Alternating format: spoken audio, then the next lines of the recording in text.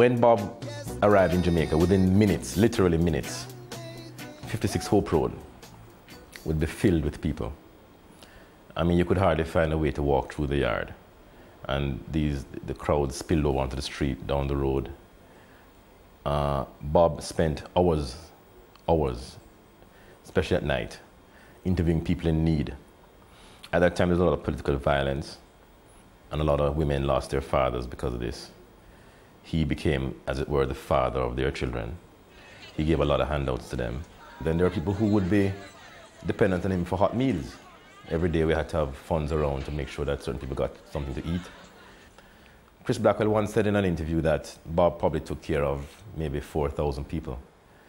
I think that's even a modest estimation. It might even have been much more than that.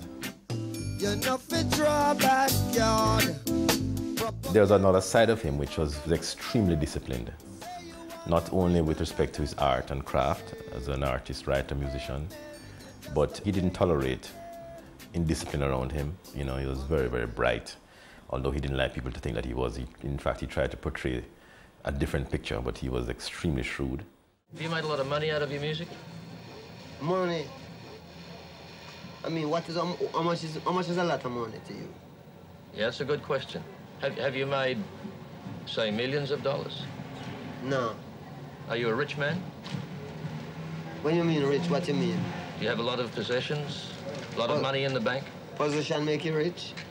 I don't have that type of richness. My richness is life, forever.